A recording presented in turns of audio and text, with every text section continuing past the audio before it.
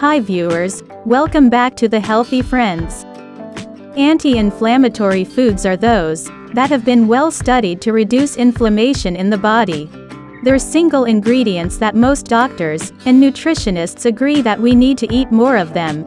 If you suffer from an autoimmune disease, diabetes, heart disease, gut disorders or any other inflammatory condition, incorporating more of these simple foods into your diet is a smart idea. The Mediterranean diet is frequently touted as a top anti-inflammatory diet. Why? Because it's centered around fresh vegetables, fruits, nuts, seeds and seafood.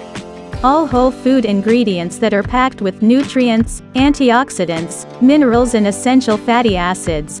But if you're allergic to nightshades, shellfish or gluten, many recipes in the Mediterranean diet would actually be inflammatory rather than anti-inflammatory for your body.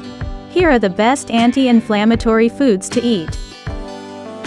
Number 1. Leafy greens.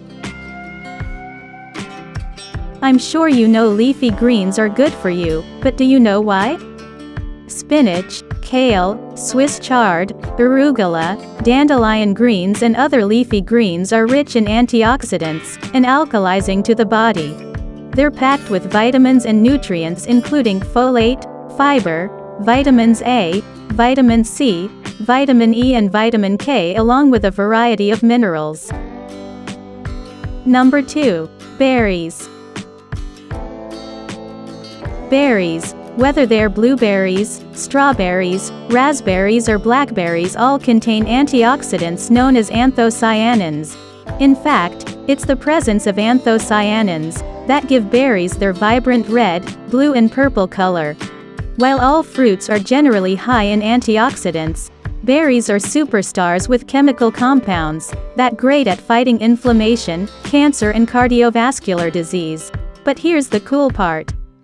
Not only do berries reduce existing inflammation, but they train our cells to respond better to any episodes of future inflammation. And that's why it's important to eat them regularly. Number 3. Salmon. Salmon and other fatty fish such as trout, sardines, anchovies and mackerel are high in essential omega-3 fatty acids, EPA and DHA, which have significant anti-inflammatory properties. Why are they essential? Because your body can't make them. You must get them from your diet. If you have an autoimmune condition, omega-3s are even more important, because they've been proven beneficial with conditions such as lupus, rheumatoid arthritis, type 1 diabetes, ulcerative colitis, psoriasis and multiple sclerosis. Number 4. Avocado. When most think of avocados, they think of healthy fats. And that's because avocados are loaded with monounsaturated, good fats, the kind which help to reduce cholesterol and soothe inflammation of the joints. Avocados are also high in vitamin K, vitamin C, vitamin E, manganese, selenium and zinc.